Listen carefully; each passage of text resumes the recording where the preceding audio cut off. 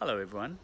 There's a sneaky little plant that seems to be popping up in gardens and roadsides everywhere I look lately, and this particularly frustrating plant is fast becoming one of the most invasive weeds around. She's called Drymaria cordata, or Drymaria, sometimes known as tropical chickweed. And she's an obstinate, sticky, persistent lady. Drymaria comes from the Latin for forest, implying that it sometimes grows along forest edges, and cordata means heart-shaped, which tells you the shape of the leaves. But just a quick side note on weeds. What a weed is quite a nebulous category. A weed is basically any persistent plant that you don't really want in your garden. So by that definition, a rose, if it keeps popping up in your garden and you don't want it, is a weed. And Drymaria cordata is a relative of chickweed, which is also just as frustrating a plant. But what makes tropical chickweed such a frustrating plant is that it's incredibly fast growing, it seeds itself very easily, and its seed pods are incredibly sticky. So they stick to animal fur, they stick to bird feathers, they stick to shoes as you walk through the plants. They stick to your pants and even to garden equipment, so they get spread very quickly around the place. And each little capsule contains 3 tiny, like minuscule little black seeds, which also germinate incredibly fast. The best way to get rid of it is just to fastidiously remove every trace of it the moment you see it. It comes out of the ground really easily. You've just got to make sure that you don't leave any of these little seed pods behind. But once it's established in your lawn or your garden, it's another story. I've just actually recently been to a garden where the entire lawn is just Drymaria. It's smothered the lawn completely. And the problem with that now is that it's been there for a while and it's seeded itself. And so there's now this seed bank of Drymaria in the soil. And you could pull out all the plants that you see, but those seeds will just germinate. And so to think that you could get it under control by just pulling it out, it just doesn't make sense. So unfortunately, once it's established in your lawn or your garden, the only way to get rid of it now is the chemical route. And I'll run through what to use in a minute. I'm a pragmatic idealist when it comes to gardening. I would always rather look for alternative ways of solving problems than going the chemical route.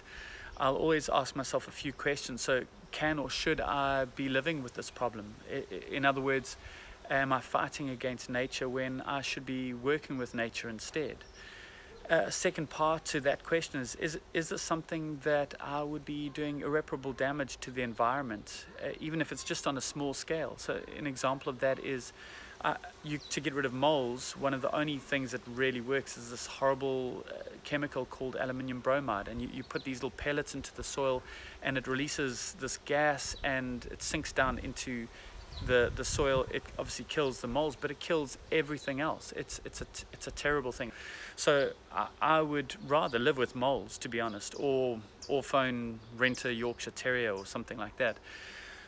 But the third question is, are the long-term costs of allowing something to persist worth it? So I could do a little spot spray now, and this might prevent me having to spray my entire garden in 6 months' time. So you've got to weigh up the costs involved. And then the other thing is it sustainable? I mean, I might have to resort to spraying a herbicide to maintain my pristine lawn without any weeds in it.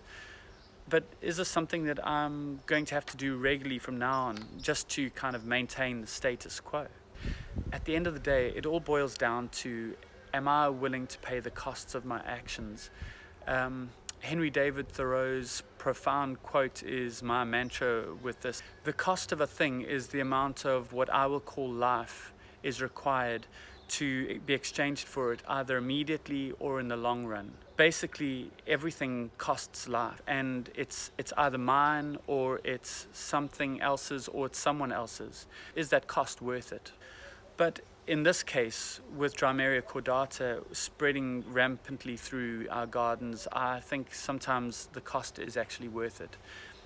But before we run through how to excommunicate her from your gardens, I thought it's only fair to Drymaria to give you a little bit of her good side, and actually it's quite an amazing good side. So you could try eating her out of your garden. Drymaria cordata is actually edible.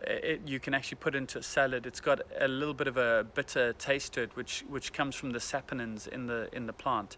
But maybe don't eat too much of it, because in quantities it actually has a little bit of a laxative effect. But it's actually on the medicinal side that she really shines. Tropical chickweed has been used throughout the world in traditional medicine for its many reparative properties. It has scientifically measured pain relieving, fever reducing, cough inhibiting effects. Its pain relieving properties at particular doses are the equivalent of aspirin, or sometimes even better than aspirin. Unfortunately, many of our gardens have such quantities of it that eating it or self-medicating won't get rid of it. And so spraying carefully is honestly the best option. So if you have no other alternative but to go the chemical route, the best thing to use is a broadleaf herbicide, something that has both 2,4-D and MCPA in it. So that would be something like turf weeder. Banweed will do the trick, but it doesn't have 2,4-D in it.